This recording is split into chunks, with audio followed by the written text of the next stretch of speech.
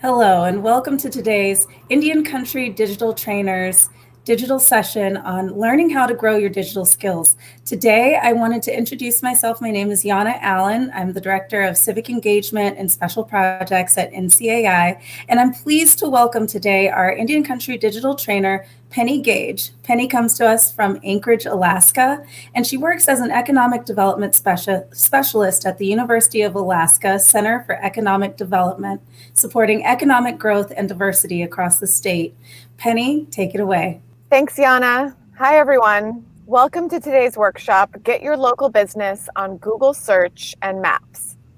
Grow with Google helps people grow their skills, careers, and businesses by offering free tools, training, and events. In today's workshop, you'll learn how to set up, verify, and manage your business profile on Google using a free tool called Google My Business. Google My Business helps local businesses be found and manage their business information on Google Search and Maps. For any nonprofits or tribal governments here today, this tool also works for you. Organizations that see local customers or clients face-to-face in a store or where you visit a customer's location can benefit from having a Google business profile. Once you create and claim your business profile, you can manage your information as it appears across Google Search and Maps. This helps potential customers find important information, including phone numbers, hours of operation, and driving directions. So let's get started. I'll start by introducing myself. My name is Penny Gage. My Tlingit name is Kwasia. My mother's family is Tlingit from Southeast Alaska. I grew up in Sitka, where the red star is on that outline map of Alaska. I'm a member of the Sitka tribe of Alaska. I currently live in Anchorage, the largest city in Alaska, and I work at the University of Alaska Center for Economic Development. I'm here today because I'm an Indian Country digital trainer. I'm one of 8 trainers nationwide who were trained in early 2020 at the Google headquarters in California, through a partnership between Google and NCAI. We were selected through a competitive application process to be trained in Grow with Google tools for job seekers, small businesses, and those who want to expand their digital skills. And now I provide these trainings on Google products all across the state of Alaska, and of course, virtually these days. Today's workshop will be divided into 5 sections. First, I'll explain what a business profile is on Google, what it includes, and where it appears. Then we'll review the steps to creating and verifying your free Google business profile. Next, we'll discuss how to manage your business information located on Google My Business dashboard. Then we'll take a tour of Google My Business and everything you can do with your profile. And finally, we'll wrap up with a quick recap, and I'll suggest some resources to help you learn more. Now, I want you to think about where your business or organization shows up online. Perhaps you have a website, social media accounts, or a blog. How do your customers or clients find you? Google is the most popular search engine in the world. Chances are they're probably going to google.com to search for something that will lead them to you. It's important to think about how and where you show up online, especially during the COVID-19 pandemic, when people might not be able to visit your location in person. Your online presence is the front door for your business or your organization, and it's often the first place that people interact with you. So making sure you show up on Google with a business profile, which is what we're going to talk about today, is key. Let's take a look at this 2-minute video that introduces the Google business profile.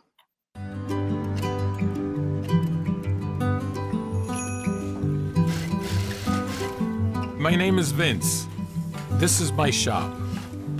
I opened Village Tailoring Cleaners in 1977. I arrived in New York 4 years earlier from Italy. It was me, my brother, my mom, and my dad. My mother taught me how to sew. When I opened the shop, the first person I hired was my mother. This is Bruno, the store mascot. My little advertisement. As a business owner, you're always thinking, how can you do better? I noticed that customers come in with the clothes in one hand and the phone on the other, always looking up information. So I said to myself, we have to put this store online. Google lets me decide how the shop shows up. I pick photos, I can post special hours, anything. I made this website in 10 minutes using the website builder. And I'm not kidding. Now people walk in and I'm always asking, how did you find us? They used to say, I saw Bruno, so I came in. Now they say, Google. Believe it or not, we're up 30% this year. We're doing enough business, I had to hire more tailors and get some new machines.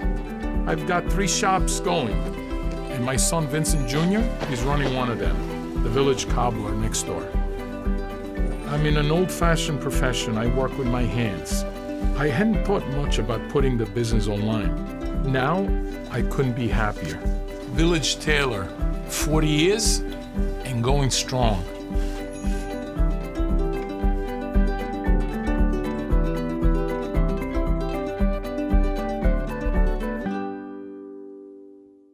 Who doesn't love a business that also has a dog mascot?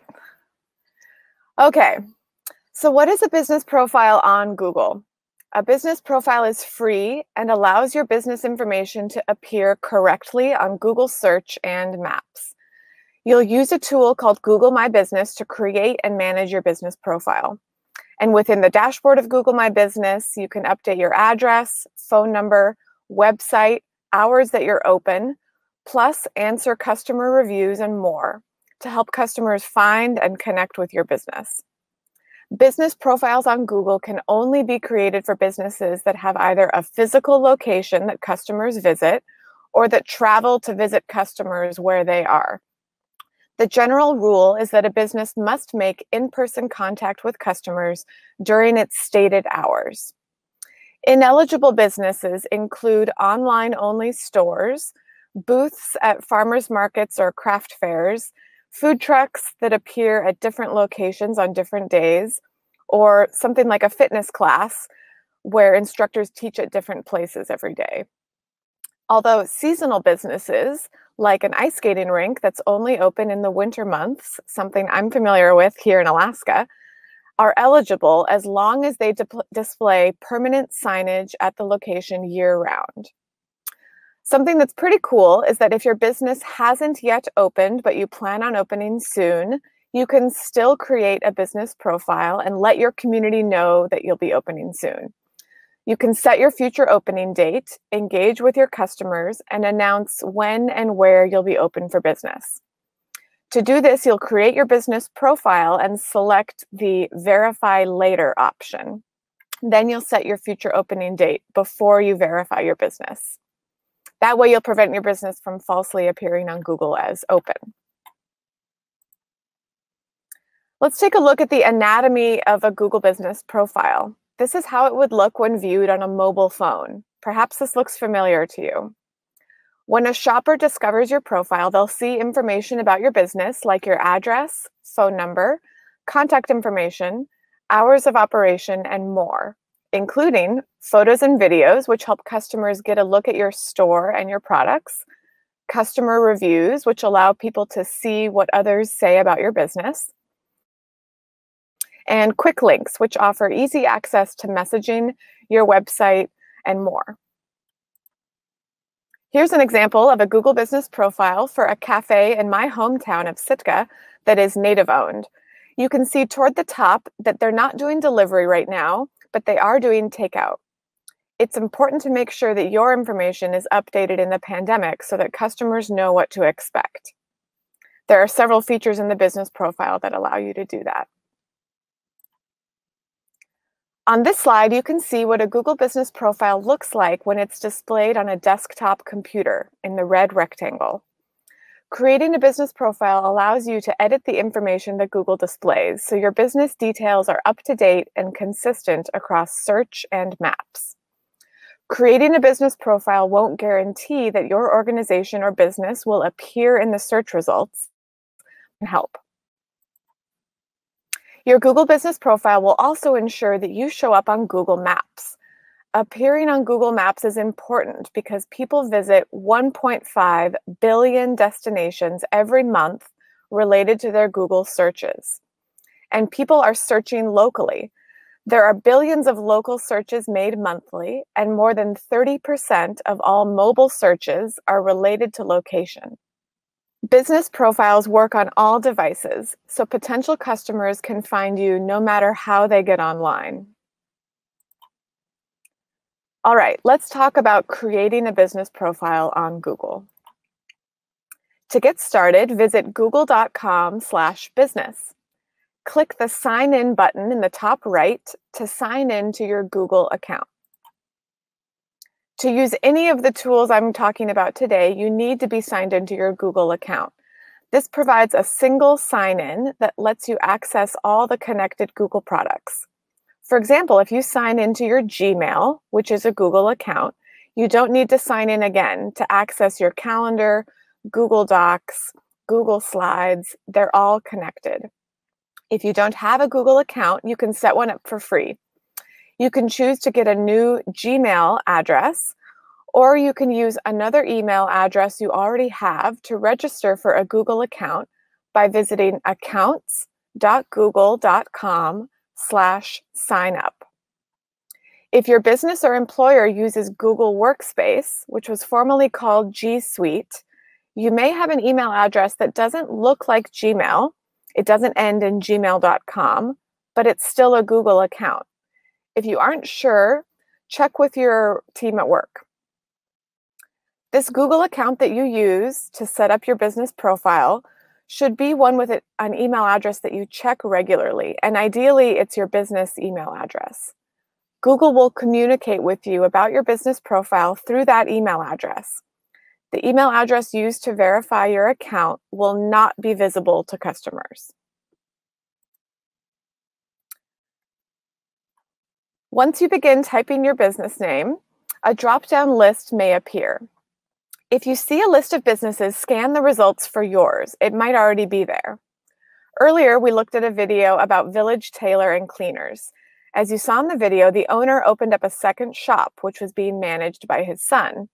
We're going to walk through the steps that son would take to set up a business profile. If your business name does appear, you'll click on it. This skips you ahead one step. If that's the case, you won't enter business details. You'll immediately be asked to confirm your business.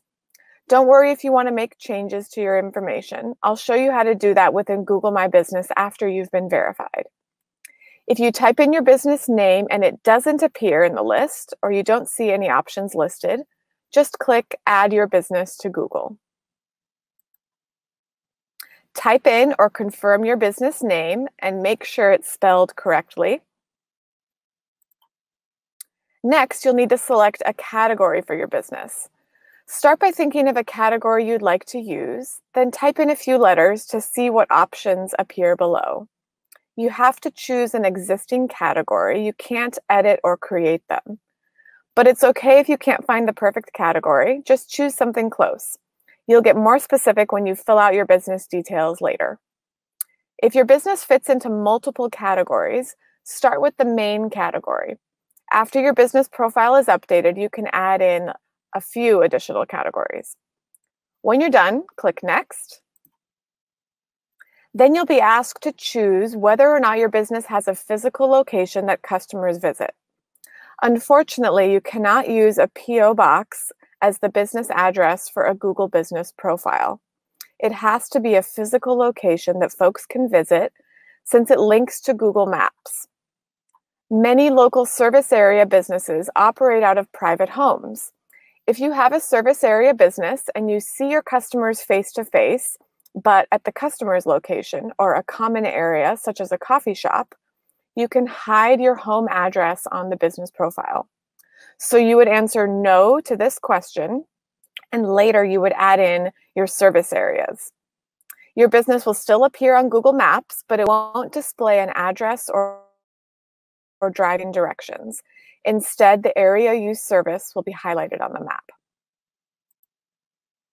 If you checked yes, you'll be asked to enter the complete official street address for your business. This is also where you should be able to receive mail. And remember, a P.O. box cannot be used. For those who visit customers in a service area, like a plumber, for example, you'll need to specify your service area by city, postal code, or other areas. Also, if your business has a physical address, but also delivers goods and services to customers, like a flower shop, after entering the business address, you'll have the option to add additional service areas. When you're done, click Next to go to the next step. Next, you'll be prompted to enter your phone number or your website URL. Providing current info will help customers get in touch and learn more about your business. If you don't have a website and would like to create a very simplistic one through Google My Business for free, you can check the box, Get a Free Website based on your info. We'll talk more about that in a minute. Once you finish your registration, you'll have that option to build a very free basic website that pulls the information from your Google Business profile. When you're done, click Next to go to the next step. Then you'll click Finish in order to move ahead to the verification screen. Google wants to confirm that you are the true business or organizational representative. So you need to enter the verification process to confirm the business location and your authorization to manage the profile. Most of you will see the option to verify by mail, and some folks get the option to get a text message or a phone call. If you're ready to start the verification process, click Mail. If your business isn't yet open or you want to wait to start the process, click Later. When you click Mail, a postcard from Google is sent your way. It should arrive within 5 to 14 days. There will be a code on the postcard that you will enter into Google to verify that you are in fact the business owner, authorized to manage this information.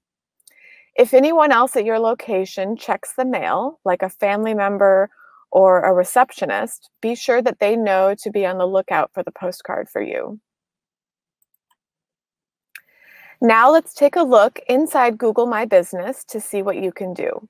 We'll start with a quick 30-second video, an example of a small business in New York and how they used their business profile to communicate with customers about how they were changing their policies during the COVID-19 pandemic.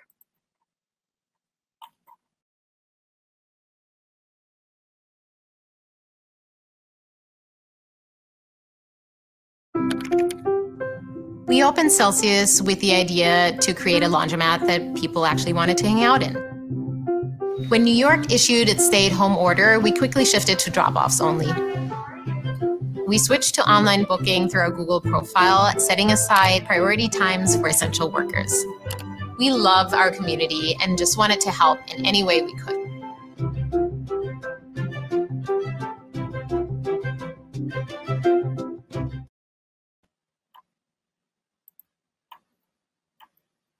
So that book online button is just one of the many features of the Google Business profile that we're going to dig into. So this image is the Google My Business dashboard home tab as viewed on a desktop computer. You'd access it by going to google.com/business. On this slide, we have the Info tab highlighted in blue. That's where you'll update most of your public-facing business information. Let's start with the business name and category. This is where you can confirm your business name and primary and additional categories. If you want to update your category or add additional categories, this is where you would do that. You can add up to 10 categories, with the first category being the primary one. As I mentioned before, it's okay if you can't find the perfect category, just choose something close. You can get more specific when you fill out your business details within this section. The next section within the Info tab is your address and/or service area, the geographic range where you will visit or deliver to your customers, which we touched on earlier. If your business serves customers within a specific service area, you can list that service area on your business profile. This tells customers where you will go to visit or deliver to them. You can add up to 20 service areas, and you can specify them by city, postal code, or other areas. Keep in mind the following. If you don't serve customers at your business address and your office is in your home, or you want to hide your address, leave that address field blank and only enter in a service area. This will remove the pin from the map section and create a shading area on the areas that you serve. If you do serve customers at your business address, but you also have a service area, for example, if you're a retailer who sells to customers in store and also delivers, you can enter both an address and a service area. The next section in the Info tab is your hours of operation. This is the most important thing, I think, in the Google Business Profile. It's important to make sure you keep your hours up to date, especially in the pandemic, when many businesses have limited hours, because 40% of people searching for local businesses are looking for their hours of operation. And if your business has special hours throughout the year, like extended hours for holidays or closures, you can specify particular dates in advance. You can also specify hours of operation for services like delivery, takeout, or drive-through, or special senior hours under More Hours. On this slide, you can see how this option pops up and allows you to select various services and set those hours. Note that this option for More Hours doesn't display until you first set your regular hours. After you update your More Hours section, customers who visit your business profile will find a message that confirms you made this recent update. Also in the Info section, as shown on this slide, you have the option to add up to 3 business phone numbers, as well as your website URL. This makes it easy for people viewing your profile to click and call instantly, especially when they're viewing your profile from a mobile device. Another way to help your profile stand out is by adding attributes. Attributes are optional details about your business that you can choose to highlight on your business profile. Some examples of new attributes are identifies as veteran-led or women-led, Black-owned, what payment types are accepted, whether gift wrapping is available, if the location is wheelchair accessible, and much more. There isn't a native-owned attribute yet, but I'm crossing my fingers. You will also notice a section called Health and Safety. Examples include masks required, temperature checked, appointment required, and safety dividers at checkout. The attributes you select may be visually highlighted in search results, helping your business stand out even more. Check back regularly to see if additional attributes are available for your profile, since they add them all the time. Next, you'll write a brief description of your business, up to 750 characters. This should be an introduction to your business that tells the consumer what they most need to know about you. Review this section periodically and make sure you update it with any major changes in your business. In most cases, only the first sentence or two will be displayed in the search results. A searcher can click to read the full description, so put the most important information first. If your business hasn't yet opened, you can add a future open date, up to 1 year in the future. Just choose the Verify Later option when you're prompted to verify your business. You only need to set the year and the month of opening, not the specific date. Once you've entered the date and verified your business profile will appear on Google 90 days prior to opening. If your business offers in-home, educational, or professional services, you have the option to allow customers to make appointments through Google by adding appointment links. This is also in the Info tab. If you already have a booking system set up on your website through a third-party platform like Mindbody or Appointee, it's as simple as adding the URL here. Once published, customers can see the link directly in your business profile. You can choose a preferred link to display at the top of your profile by clicking the star next to the appointment field. This option is only available for action-oriented links like an appointment, order, or reservation, not informational links like a menu or a COVID-19 update or a service link. Let's move on from the Info tab to some of the other available tabs. You may see the Bookings tab in the left navigation if your business is in an eligible category, such as health, beauty, and professional services. With this option, you can connect a third-party online booking provider with your business profile as part of a service called Reserve with Google. You can learn more about it and participating providers by clicking the Bookings tab or by visiting google.com/maps/reserve. The Posts tab, highlighted on this slide, is a feature you can use to provide live updates directly on your business profile. This is especially useful to update your customers during the COVID-19 pandemic, either by announcing closures or new hours, or telling customers how they can help your business during these challenging times. Posts also allow you to communicate news, provide an offer, add an event, and more. Posts appear within the body of your business profile on Search and Maps. A post includes texts up to 1,500 characters, one or more images up to 10, or video, 30 seconds or less, and a link to where you want to drive traffic. There are a variety of different types of posts available depending on your business category. On this slide, you can see what it will look like when you create a COVID-19 support post. You can let customers buy gift cards from you or make a donation to your business directly from the business profile. Eligible businesses can create 2 types of posts with the support links featured in Google My Business. This feature lets you add a short message and a link to your gift card or donation page. As I mentioned, the types of posts available to you depend on your business category. This slide shows some of the types of posts as seen on a mobile device, including business updates, featured products, special offers, and events. Next, we have the Photo tab. By adding business photos, you can help your business profile stand out on Google. In addition to adding photos, you can add videos up to 30 seconds to your business profile.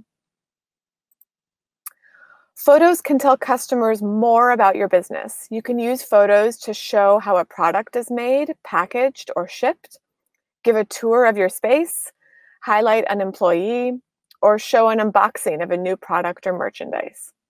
The photos on this slide are from the Google business profile of a business in my region called Trickster Company. They show both the products that they offer and the interior of their store. They're well lit and clear. Next up is the Products tab, where you can showcase your products, a feature available to businesses that typically offer products. This slide shows an example of how you add products using the Google My Business dashboard by adding the product name, category, description, and price, as well as a photo. If your business is in a service-oriented category, you'll have the option of setting up services that apply to your business by clicking on the Services tab in your dashboard. On this slide, you can see how you edit service details from the dashboard by entering the price and description up to 300 words, and then you'd hit Save.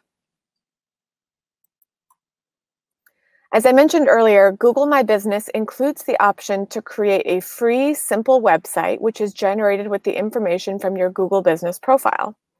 This is a great starting point to being online. It's perfect for small businesses who don't yet have a web presence and aren't quite comfortable yet with creating their own website. Creating a website with Google My Business takes about 5 minutes, and there are 3 steps. Click Website from your Google My Business dashboard.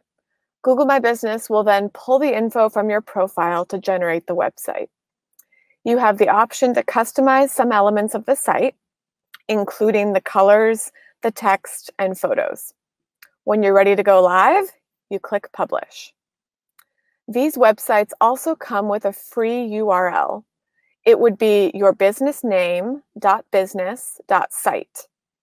Alternatively, you can register your own domain name, like pennysbusiness.com. This option is not free, but it's usually not very expensive. And if you've already registered a domain name, you can use it for your new Google site and use the redirect option. On this slide, you can see an example of a free website created from the information added to the business profile. Your business profile is where your Google reviews can be found. When a customer writes a review of your business on Google, you'll be notified via email or the Google My Business app on your phone. It's important, if you can, to respond to all reviews and say thank you. It shows customers that you're attentive and you listen to customer feedback. What about negative reviews? Google won't remove a review unless it violates a content policy. Instead, Google encourages businesses to respond. Responses might explain a company policy or apologize that they had a negative experience. This slide shows the Messages tab, which allows you to chat directly with customers from the Google My Business app. This feature allows you to connect with your customers in real time. To turn on messaging, sign into your Google My Business app and click the Customers tab. The message feature is at the top of the screen.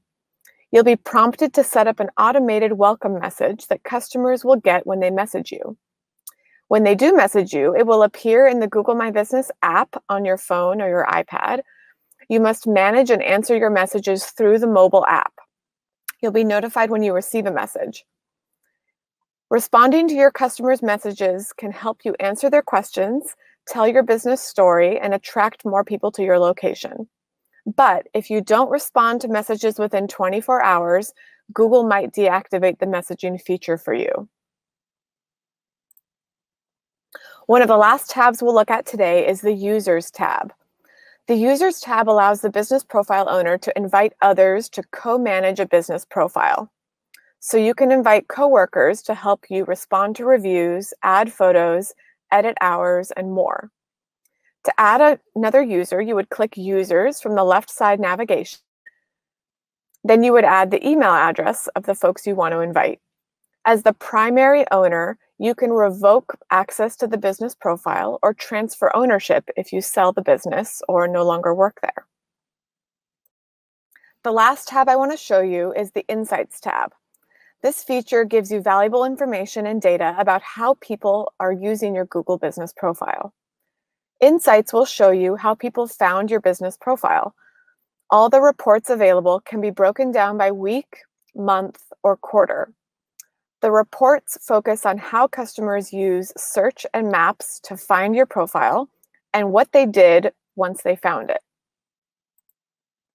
There are a lot of reports available in the Insights tab, including search queries, which focuses on the terms that customers typed into Google to find your business on local search and maps.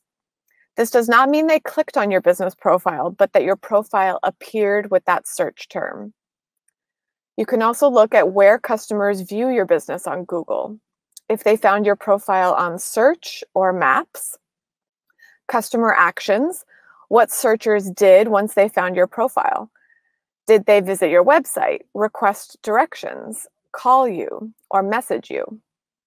You can also see what zip codes people are coming from to get directions to your location, and when and how often searchers are calling your business from your Google business profile.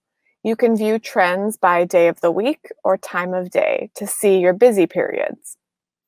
And photos, the number of photos associated with your profile and how often they're viewed compared to photos of businesses similar to yours. So what's next? I hope that your next step is to create a Google business profile. Follow the steps I outlined in the first part of today's presentation. You learned a lot about business profiles today. Here are your next steps. Schedule time to update your Google business profile on a regular basis and respond to customer reviews. Make it a habit and update the information every time you make changes to your business. Add photos, videos, and posts as often as you can.